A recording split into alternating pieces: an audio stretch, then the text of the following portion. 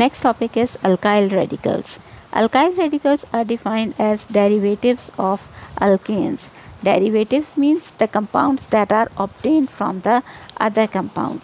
For example, you are having alkanes over here. These are all the alkanes: methane, ethane, propane, butane. They are all having single covalent bonds in them, and they are all paraffins, means less reactive. Their molecular formula are given in front of you.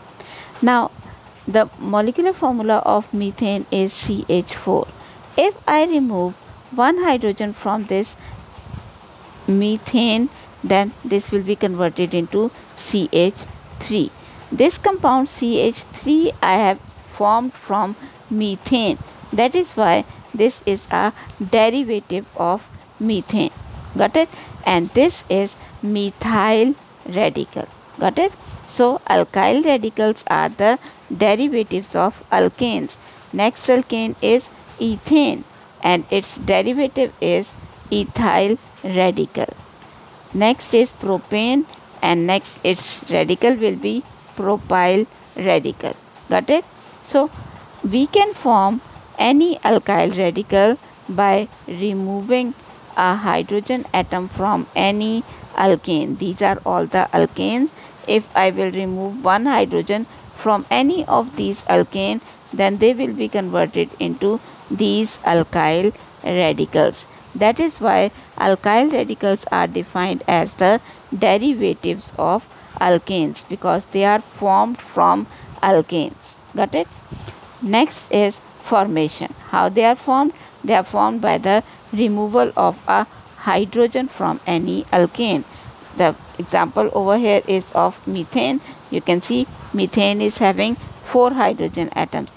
If I will remove one hydrogen, then it will form methyl radical, and a bond is being represented over here. Why? Because now one electron that is unshared with any other atom is available on carbon.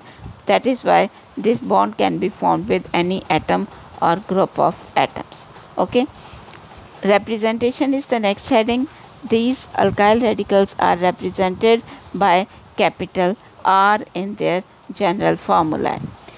Next thing is the naming. How do we name them?